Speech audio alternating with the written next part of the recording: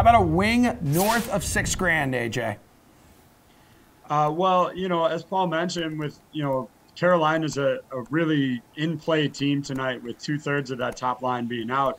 And really what I think this actually does is it stretches the depth more. I'm not totally concerned about Boston's top line. You still got Pastrnak, you got Hall. Like, there's pieces there, but suddenly the second line is a little suspect at best. So Carolina's second line is led by Andrei Svechnikov, who comes in at 7,100. Again, 7 multi-point games in his last 14 appearances here for a combined 8 goals and 9 helpers.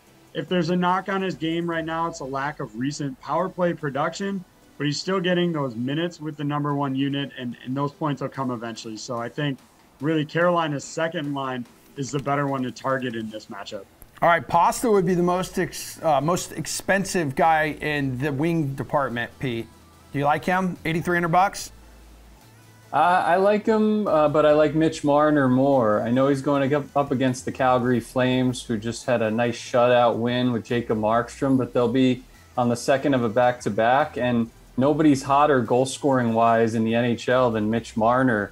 8 straight games with at least a goal. That's the longest streak in the NHL this season. He's back with his buddy Austin Matthews, who it sounds like will be okay after leaving the previous game a little early. So that's good news. Of course, keep an eye on that just in case. But yeah, 19 points and 35 shots on goal in his past 10 games for Mitch Marner. So ride the hot hand against the Flames, who will be on short rest. All right, someone got a hot hand in your eyes, Paul. You want to ride in the wing department? First of all, isn't it obvious when Pete has to say about the Leafs and I don't? That's got to bug you, AJ, doesn't it?